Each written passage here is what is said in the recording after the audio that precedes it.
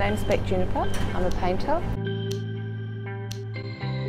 I decided to become an artist quite early, probably as a child, but I wasn't sure what type of artist. I just had a natural kind of disposition towards visual arts.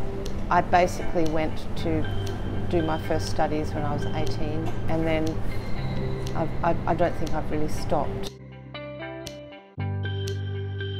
In particular, I'm very passionate about Western Australia. I love the place, and I've done a lot of flying around and exploring, and it's just a never-ending load of inspiration for me. So the colours, the geology, the water, the earth.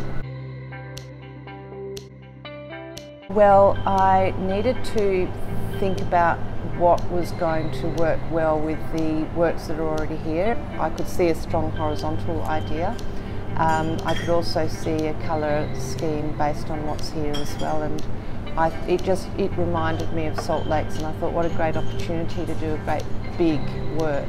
We have quite a few really magnificent salt lakes in WA. The water fills up, it evaporates, it fills, it evaporates, and it leaves traces behind it. So that's what that work is about. It's all the bits and pieces that have happened over time.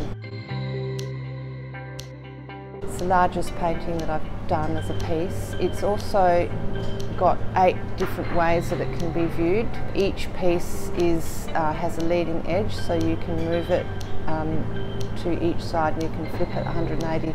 So every edge moving to the side meets the next edge. Really great, really excited, privileged, honoured.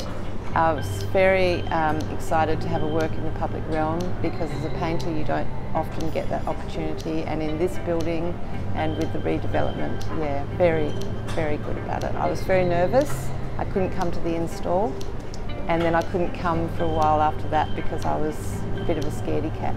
But when I did turn up to have a look, I was really, really stoked. I think it looks the way that I imagined it was going to look.